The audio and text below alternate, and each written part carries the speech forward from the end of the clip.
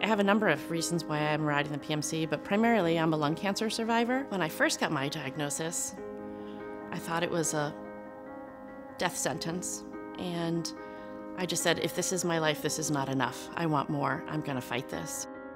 I'm Patti Flynn. I'm from Hingham, Mass, and this is my first year riding in the PMC. I was invited by a number of friends to ride the PMC year after year, and I didn't really feel that it was time. This year, I lost my friend Lori, and that just put me over the edge. I have to do something personally in order to eradicate this disease. The other reason why I'm riding is I lost my mom to leukemia about 3 years ago. My mom was my North Star.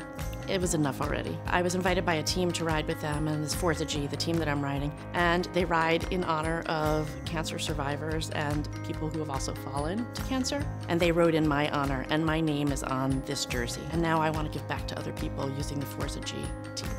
6 years ago, I had lung surgery at the Brigham and Women's Hospital, and they saved my life. I had wonderful caregivers that really inspired me, and that has meant a big, big difference in my life. Every time I go back for my treatments or I go back for my tests, I say that's where my angels live, and hopefully I'll continue to be cancer-free. Personally, I'm living strong, and I'm an example of the work that the PMC supports and of the work that the Dana-Farber does.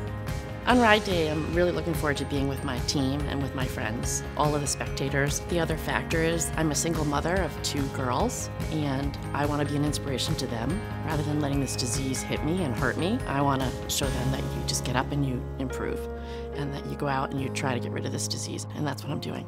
If I can get through the PMC, I can do anything. Join WBZ in celebrating 40 years of the Pan Mass Challenge.